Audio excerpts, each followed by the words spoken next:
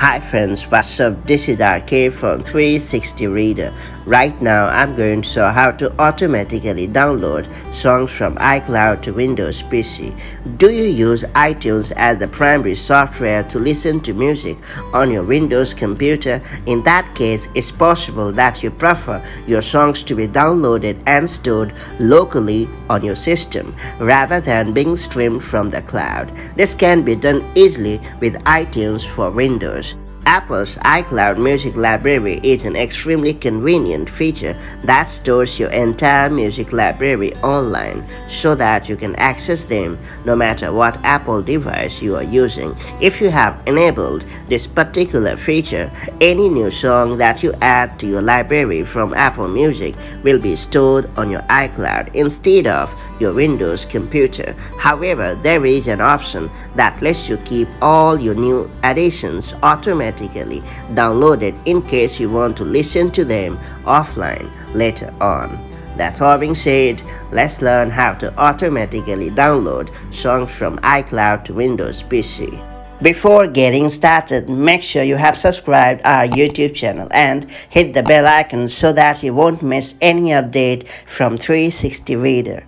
It doesn't matter whether you download iTunes from Apple's website or you installed it from the Microsoft Store. You can make use of the following steps to change your download settings for iTunes with ease. To get going, launch iTunes on your computer and then click on Edit from the menu bar, which is located just below the playback controls. Next, click on Preferences from the drop-down menu to continue.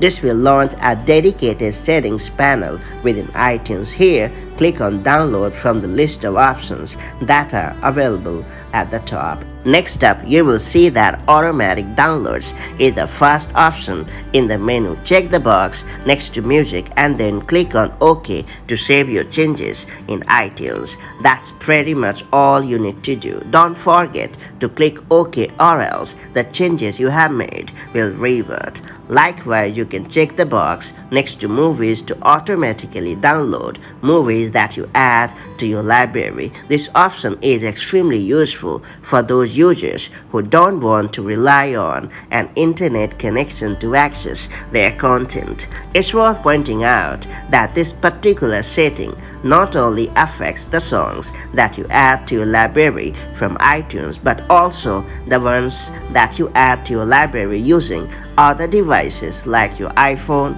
iPad, and Mac. That's pretty much it. So that's the way you can automatically download songs from iCloud to Windows PC. Now that you know how this hack works, make the most of it to spice up your music listening time. If you found this video helpful, make sure to like and share it, and I'll see you in the next video. Till then, have a great time. Bye-bye.